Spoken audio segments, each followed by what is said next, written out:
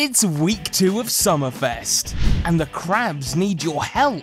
These crabs can't find their way back to the water, so you need to stack them up and toss them back into the sea. Stack up to 3 crabs at once and toss them back to earn points. And make sure you look out for the golden crab. They're worth more than any other. The team that comes in first place will win 1,650 beach balls. But remember, you'll also get more beach balls for every crab you help out.